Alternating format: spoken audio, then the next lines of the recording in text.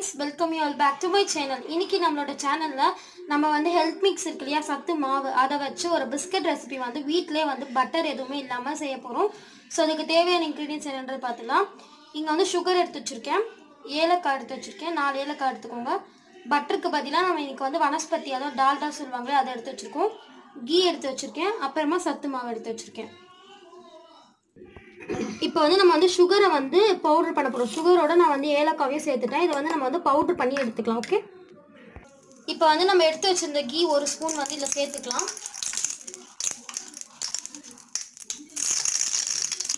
அதே மாதிரி அதே 1 ஸ்பூனில் வந்து நம்ம வந்து வனஸ்பதி சேர்த்துக்கலாம். இது வந்து மெல்ட் பண்ணி சேர்க்கணும், அப்போ தான் உங்களுக்கு வந்து ஈஸியாக இருக்கும் மிக்ஸ் பண்ணுறதுக்கு.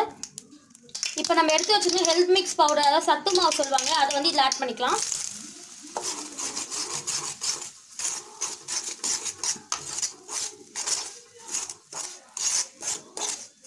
இப்போ நம்ம இதில் பவுடர் பண்ணி வச்சுருக்க சுகர் வந்து ஆட் பண்ணிக்கலாம்.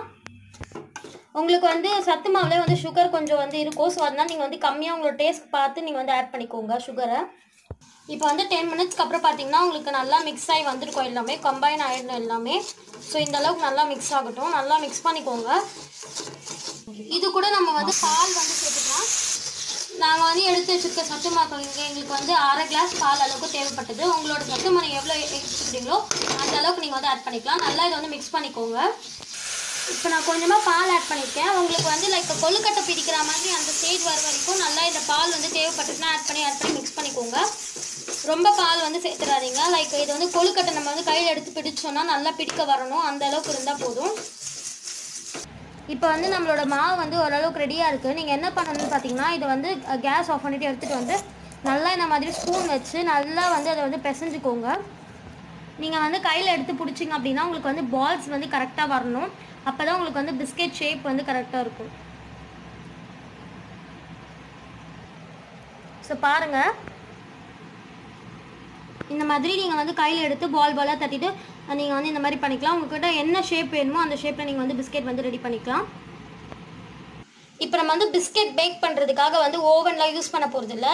நம்ம வீட்டில் இருக்க நார்மல் கடாயில் வந்து நீங்கள் கல் உப்பு இல்லை தூள் உப்பு ஏதாவது ஒரு உப்பு போட்டு நல்லா ப்ரீ ஹீட் பண்ணிக்கோங்க ஒரு 10 மினிட்ஸ்க்கு.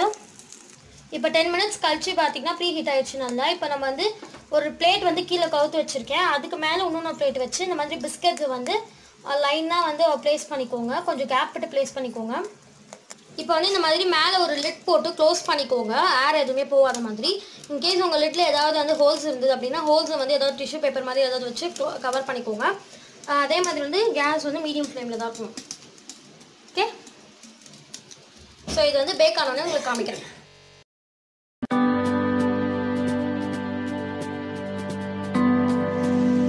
இப்போ வந்து நம்மளோட பிஸ்கெட் வந்து ரெடியாக இருக்குது ஃப்ரெண்ட்ஸ். பாருங்கள், உங்களுக்கே தெரியும் நல்லா பேக் ஆகி வந்திருக்கு, உள்ளேயும் நல்லா தான் இருக்குது.